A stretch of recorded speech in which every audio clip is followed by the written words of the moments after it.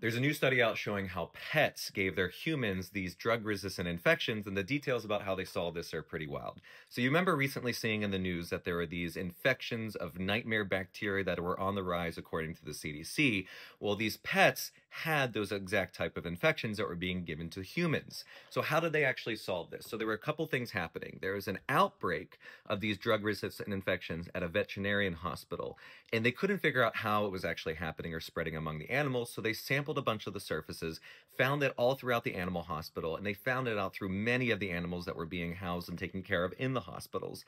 At the same time, a hospital taking care of humans had three patients with this nightmare bacteria, and they did DNA fingerprinting on them, and they were the exact same infections. But when you just looked at the humans, nothing actually put them together, so they couldn't figure out where they were getting it from. So it wasn't until both investigations publicly shared their data on the NIH platform and found that those infections on the animals were the exact same causing infections on the humans.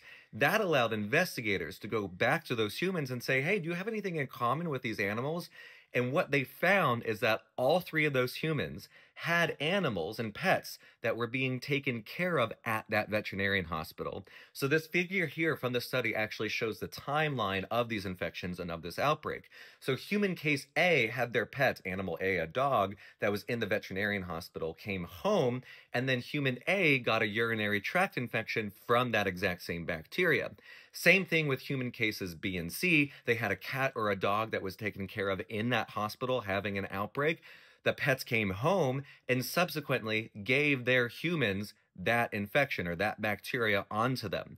So what does this all mean? Of course, pets are great. We want to have pets at home, but the investigators say that, they could be a source of bacteria and they could be a source of these drug-resistant bacteria. What they're calling for is more comparison between animal health and human health, which is called a One Health approach. When we look at antimicrobial resistance, we have to think about what's happening with animals and our food to actually see what's happening in humans because they cause and affect each other. So it's really important to keep that moving forward. And you can still hug your dog and your cats, love them, they're wonderful. This is just a one case example of what could happen when we see drug resistant infections spreading in the community.